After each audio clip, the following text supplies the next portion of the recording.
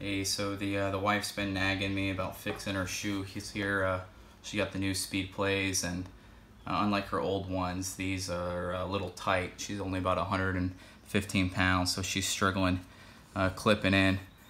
So I'm gonna make the adjustments. Already adjusted one, and I'm gonna walk you through how to adjust the other. So all you need is really just a flat head, a Gerber, and then a Phillips head.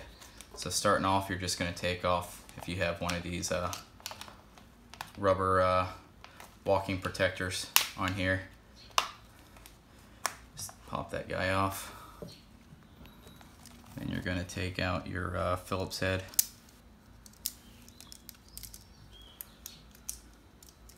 And all you're going to do is unscrew these 4 screws, 1, 2, 3, and 4, to take this plate off so you can make an adjustment.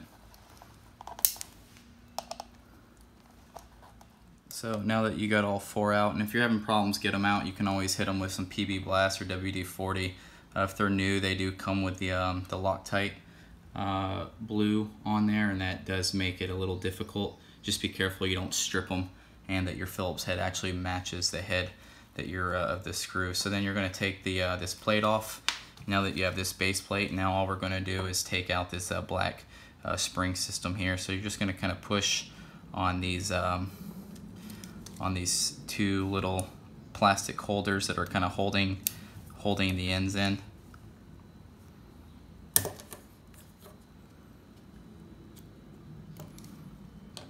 And you can use that Phillips head if you need to.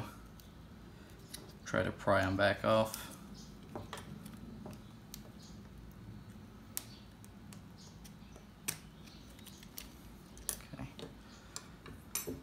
And now all we're going to do is just remove this this cleat.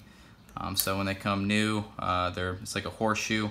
The tension's going to be very tight, and if you are a lighter rider and you need to relieve that tension, you just have to spread the horseshoe and make it a little wider at the gaps. What you can use is a Gerber.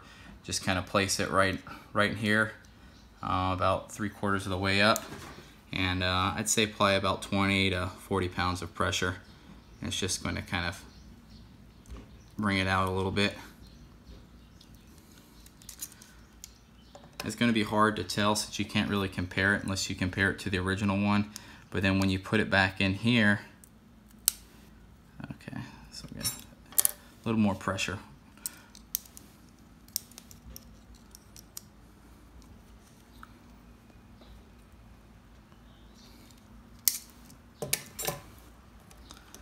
There we go. So when you put it back in here, it fits in a little looser, and that loose play is it's not that bad. It's just going to allow the rider a little easier time getting clipped in. Now what we're going to do is just reassemble the piece back. So just the same way that we got it out.